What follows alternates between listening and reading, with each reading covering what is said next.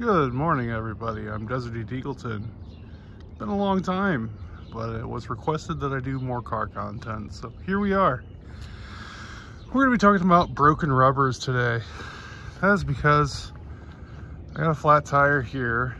On the other side over there, that tire's got a little bit of a slow leak, but that's okay right now. It's also dry rotted, but we'll just, it's okay for now. But that guy's a big problem. Now my Ventura here, you can notice that the property caps are missing, but we had a blowout on the back. One of the sidewalls gave up or something poked it or something. So I got the original spare for the tire, or the spare for the car on there. And yeah, I'm not trusting it. It doesn't really look dry rotten or anything, but it's there. Holding there at least. And then the Toyota, that poor thing hasn't had any work done to it at all in ages. But today we are going to do just a little bit of work on it. As in, we're going to take the front tires off because I already took the rears off. That's them right there. Not sure if you can really tell, but there's a little bit of a leak somewhere in here. So I got some new tires for that. They're actually a little bit smaller, but because I really only intended on buying new tires for these wheels, just as a spare or just to roll around on it first when I first get it running, and then I'm going to buy some aftermarket cool guy rims and all that stuff. This is the leaky one for the Ventura. See, there's no air in it. By the way, it's cold as fuck and I'm wearing shorts. Gang gang. So I think what we're gonna do is start from front, work our way back. I don't have the tires for the Ventura yet. They're on their way, and Amazon in their infinite wisdom decided to ship them individually. So they should be here tomorrow. Fingers crossed. And then, yeah, we can get all that started. Also, I don't have enough jack stands.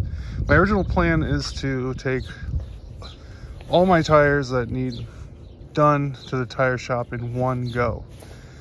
I don't have the jack stands to do it. I only have this one lone jack stand that isn't holding up the Toyota. And I don't even have enough for doing that, and plus it'd be sketchy. A little bit more on that later. So the plan is the jack stand is going to sit on a concrete block and it's going to hold up the rear end of the truck. Oh, by the way, I got a new truck. Yeah, the 7.3's gone.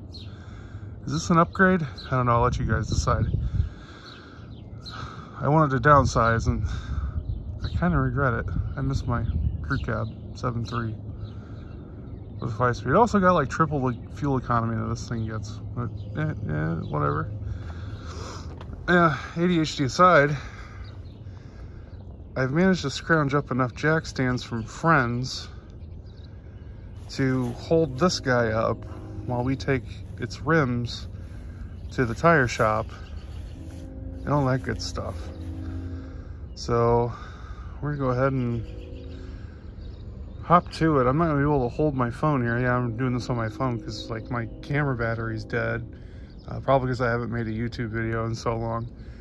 And I didn't want to charge it because I want to go to bed. It's 7:30 in the morning. I just got off work from working fucking like 12 and a half hours. All right, give me a break. So let's go deal with the truck. Jesus, not using an impact socket or an impact extension. Just sending it. That is a washer. Or did the lug nut come apart? Yeah. That's some sort of washer. Ooh-wee! Man, I buy some vehicles for some classy people. Let me get the other ones off and we'll come back. So for some further explanation here, we got two different style of lug nut on this truck. And yeah, the guy put in a washer here. There's another one right here too. And let's talk about the difference here. They're both Acorn lug nuts, we call them. This one's just an extended thread. It works. It's just not ideal because it still has the conical part right here, the beveled edge that this guy has. It's just not as much, so it's going to be a little bit tougher to center the rim sometimes, depending on the rim. But yeah, this is not the correct one that we should be using for this, because this would imply that like you need the extra thread, like, you know, but we don't really need that where we're going. But we're just going to keep it on here for now because it ain't broke. Blowing up.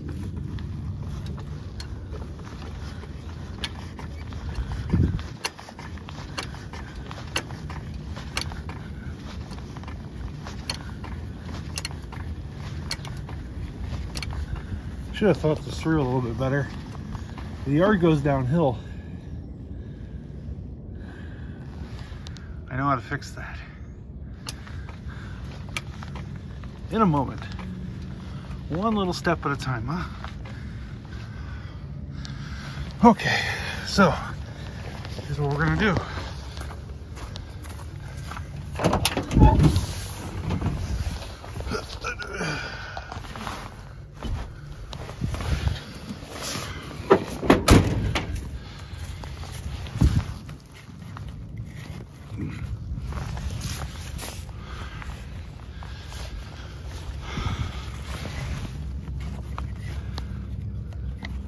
There.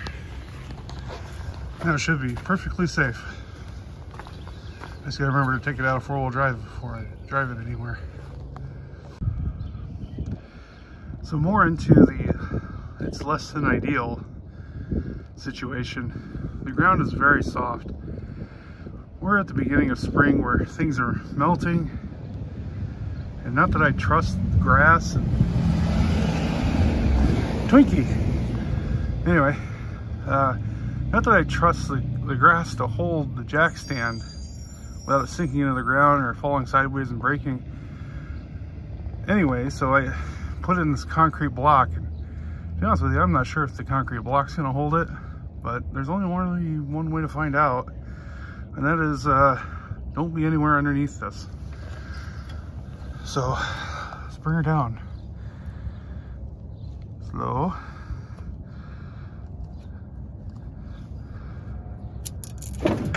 I said slow. That was not slow. Okay. Oh, and these damn neighbor kids.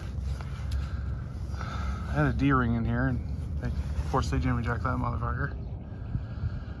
All right, so let's get this tire off. Huh, they told me a step side wouldn't be useful for anything. All right,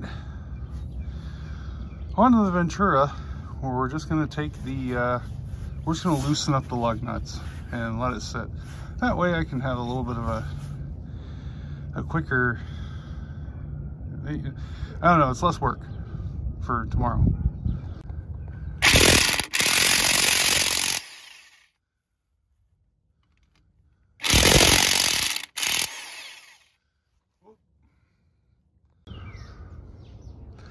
All right, and the Toyota's ready. That is sketch. I mean, I feel terrible, but if it's all I got, it's all I got right now. These girls need new shoes, so let's get these tires loaded up, and we wait for the brown truck of happiness to show up tomorrow. So looking in the back of the Escape, we got one set of tires for the Toyota. Well, I guess two sets. We got the new set and out of here, and there's one tire for the Ventura and one for the truck. Got a little bit of room to spare yet. Hopefully I can shoehorn the rest in here. So we'll test and see how utilitarian this SUV is, I guess. But anyway, I gotta wait for the tires to come in. So we'll see you guys tomorrow. Yay, the new tires are here. Well, I'm gonna get these things loaded up in the Escape and go to work. I don't have time to deal with that right now, so UPS always wait until the last second. So we'll get these packed up in the car, and tomorrow morning we'll get these things pulled off, take them to the shop.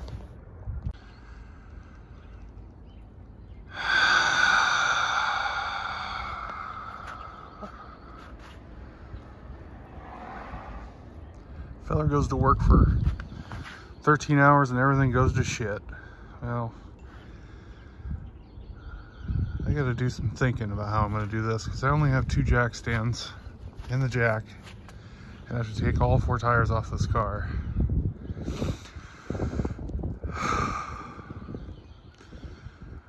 My intuition says to put the jack stands on the front of the car and keep the jack under the rear end.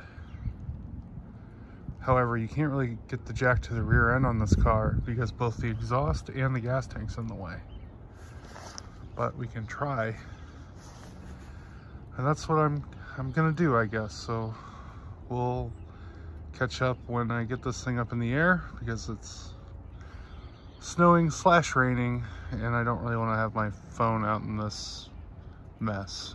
So apologies, but we'll get an update here in a few. All right, so she's up in the air. All the tires are off, and it's sitting on 2 jack stands and the jack. I did happen to have a friend drop off 2 more jack stands, and I really appreciate it, but I can't fit them under there. So we're just gonna leave it kind of sketchy. Just, you know, don't lean on it. It'll be fine. So we got the tires in the Escape, and some of you are wondering, what is the utility of these little SUVs? Well, let me tell you, bud. She can hold 4 sets of tires, and maybe even close the doors. Plus 133. You know, it might not be like something that everybody needs to know, but for the right guy, you know who you are. You need to know. Well, with that said, I'm gonna go ahead and button this thing up, and we're heading to the tire shop. All right, we're back, and I'm heading to the tire shop now to go pick up my tires. This is several hours later because I took a nap in the Escape, and I picked up my favorite little helper. And yeah, so we're gonna go together, and we're gonna go pick up the tires and then put them on. And I got a feeling this is gonna be really expensive, but we'll see. Fingers crossed so I don't get completely raped. Okay, so here's a breakdown of my charges. And actually it cost me quite a lot less than I thought it would. And they didn't charge me for bringing my own tires in. That was one of my big fears, because it was gonna be like $10 a tire. I'm like, oh shit. I mean, that's 80 bucks on top of this. I kind of figured this was gonna end up costing me like 500 bucks, but I'm pleased that it didn't. So yeah, with that said, I guess it's time to start putting everything back together.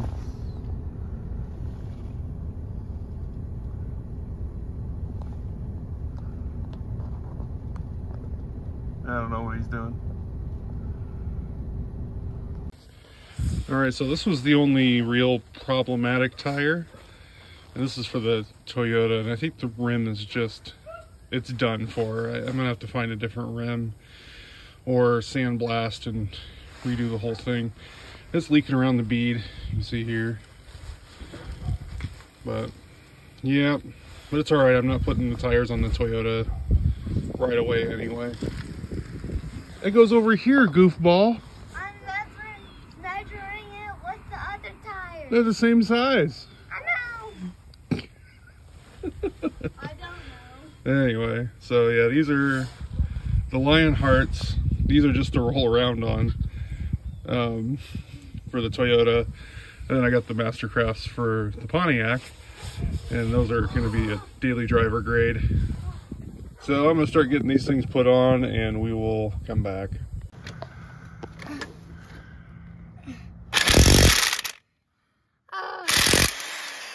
See, you gotta be... I can't. Yeah, you can. There you go. You gotta hold it straight on, undo it. Keep going. Alright. You done? Yeah. Alright, ladies and gentlemen, that is one car down. She's back on her own feet again and holding air. Did struggle just a tad bit putting the poverty caps back on. Which, you know, I'd like to get some aftermarket wheels for this car, but I can't decide what looks good. So leave me a comment. Tell me what rims you'd put on this majestic piece of Detroit iron.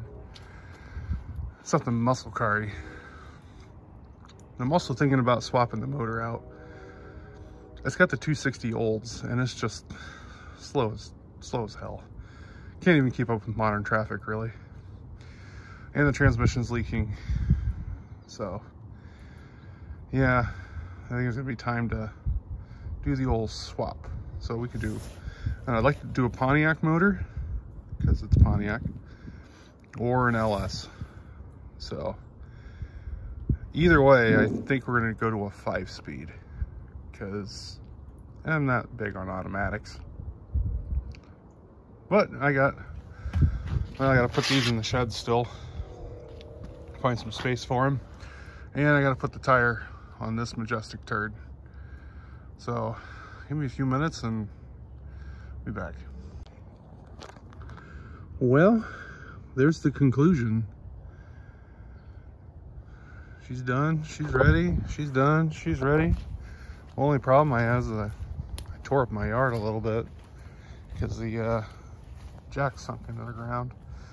And the truck tried to fall sideways because of it, but it's all right. It was only like an inch off the ground anyway. But that's going to conclude today's video. I'm exhausted. This has been a long journey and probably like one of the longest videos I ever made, like as far as like several days into one video. So that's fun. I got the little one in the car already. Don't worry, he's got the airbags off and it's in truck mode still. So with that said, we're gonna go get some Pizza Hut because he's got a free personal pan pizza from school. And yeah, we'll come back, you know, soon. We'll probably do I want to do another Comet wash on this because I just pulled it out of winter storage. And give it a Comet wash, and then we'll probably do like a boiled linseed oil coating for it, and at the same time we'll do it onto this so it shines up a little bit. And yeah, so more stuff coming, and we will definitely be working on the Toyota because my goal is to have that thing going by summer, because if I don't sell this, it's going to get an engine swap, and I want to start it this summer. I hope, maybe. I doubt it, but maybe. But anyway, guys, thank you for watching and going through this hectic journey with me. We'll see you next time. Take her easy.